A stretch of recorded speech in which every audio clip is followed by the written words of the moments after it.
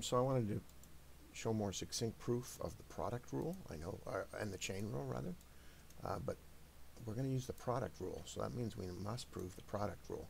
Here's a standard product rule where we're going to let h equal h of x equal f of x times g of x, and we're going to find the derivative of h of x, which means we must find the derivative of this.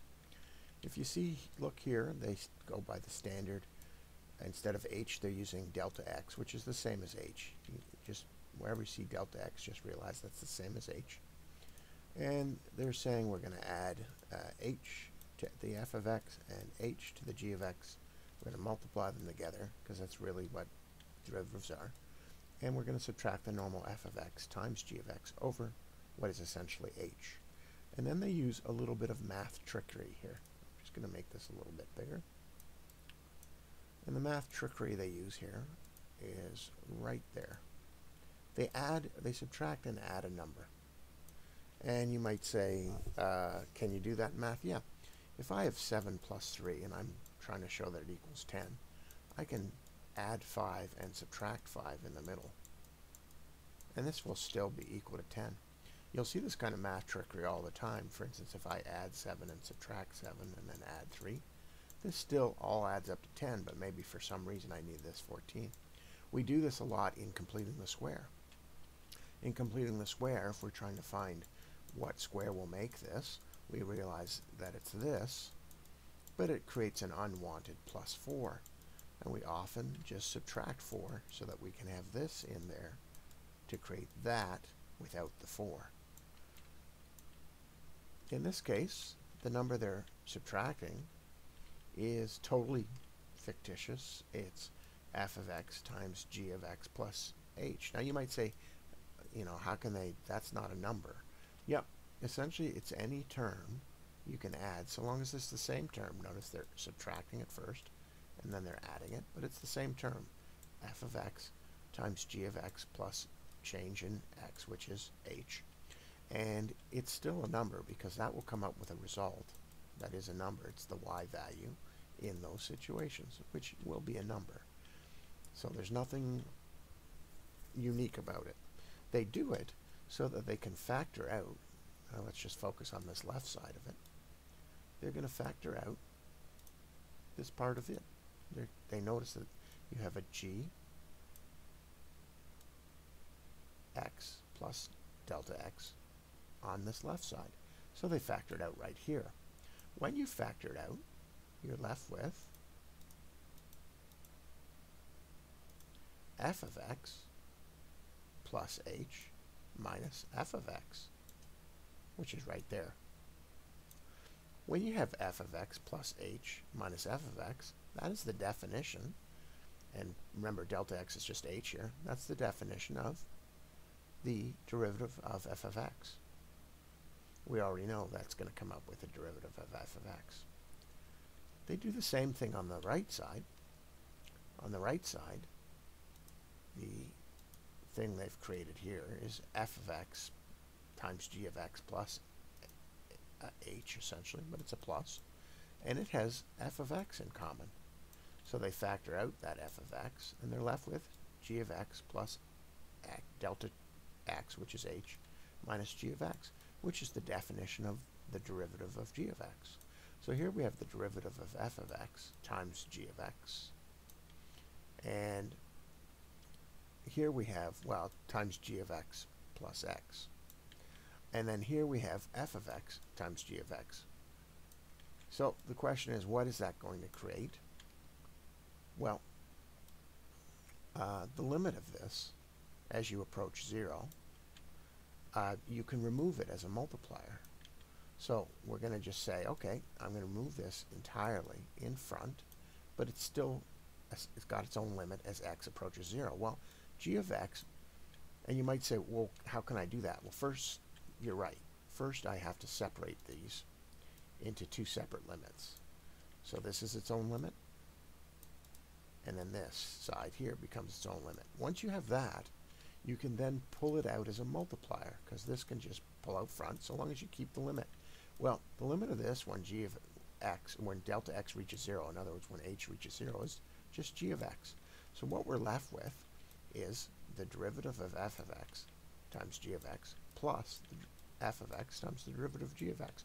This is a very unique proof of it because this is one of the few proofs that adds and subtracts a number, but it is very easy to see that it's true. Using this, knowing that the product rule is true, I want to prove the chain rule. And I want to prove the chain rule by taking a very simple derivative. As an example, x squared squared, right?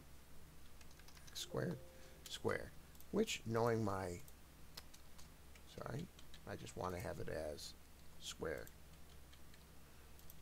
Knowing my rules for exponents, I know that's simply x to the 4, and I also know, using the power rule, that the derivative of that is 4x to the 3rd. So that's the derivative, and that's the actual product.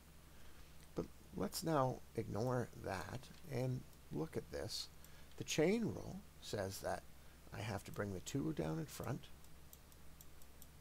lower the exponent, and multiply by 2x. And I know I'm cheating on the chain. I'm just doing the chain rule first, just to show you the chain rule. I multiply the 2's, I get 4.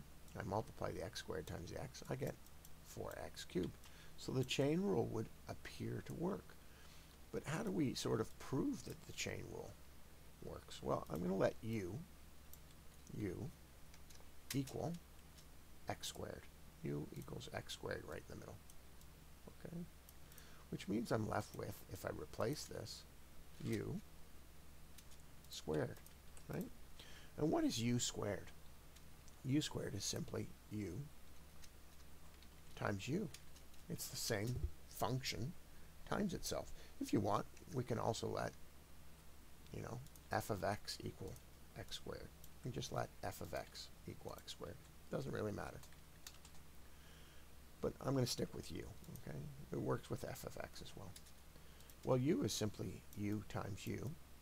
And we know if we want the derivative of u times u, we can use the product rule, which is simply u times u prime plus u prime times u. Well, I can rearrange these multipliers any way I want. This is really the same as u times u prime. Since the u's are the same functions, it's clear I have the same thing twice. So really, this is 2 times u prime. Well, here's where I replace the x squared back. So I know that it's just simply 2 times x squared in here. But what is the derivative of x squared? It's 2x. What's 2 times 2? 4. What's x times x? X cubed. We've essentially shown that the chain rule works if we take the same, it proves the chain rule works. It's really just showing a product rule. Now, the nice thing about this is that it doesn't matter what number is up here. If we substitute the interior of any product for u, we can show that the chain rule works. Let's take something a bit more complicated. 3x squared plus 6x squared. And I know I'm taking squared the easy way out, but you can do it with a cube. If I take that and I just let u equal the interior, right, I'm still left with u squared, which is simply u times u, which is u times the product, the derivative of u and the derivative of u times u, which is still just 2 of them. And then I can still just replace back and discover, okay, well, this is the chain rule over and over again. It's the chain rule. And all I really have to figure out is the derivative of this. And it's 6x plus 6. And multiply it out. Okay, well, let's do that. It's 6x plus 6. And it's multiplying 6x squared plus 12x x, right? And this was 6x squared, was it? Or did I, what did I do there? Oh yeah, so that's the derivative. Plus x, there we go. When I multiply this out, I get 36x cubed plus 36x squared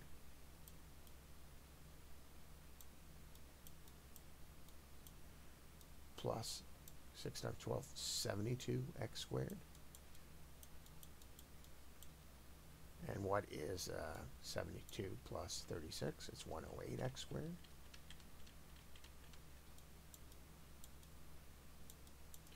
And then 12x times 6, it is plus 72x. So according to the chain rule, this will be the derivative. Assuming I didn't make any math problems. Let's see if that's true. Let's see if we're going to end up with 36x cubed plus 108x squared plus 72x. So that's a cubed and a squared. Well, we can just expand this. Expanding, and I get 9x to the 4, right, plus 18x cubed plus 18x cubed, which is 36x cubed, plus 36x squared. That's a cubed. Okay, taking the derivative of this, I get 4 times 9, 36x cubed, plus 3 times 36, which is 108x squared, plus, and this one was 36, times 2, 72x. So this was the expanded polynomial, and this was using the chain rule. And I think that's fairly good explanation of the chain rule working. And you might say, well, that's easy for squared. You'll discover even if you cube it, the chain rule can still be produced into the product rule. You make u equal to your internal. You get u cubed. And if you study the product rule, you'll learn that u cubed's derivative is u times u prime plus u times u prime times u plus u prime times u times u. Well, these are all the same. So you get 3 u times u prime. What's u squared? U times u? U squared. So really what you get is 3u squared times u prime, which means that anything cubed, look at that, it's still the chain rule. You're taking the derivative of the interior, and you're doing the 3 comes down, and you're lowering the value by 2. So I think that's a pretty elegant proof of the chain rule, better than most.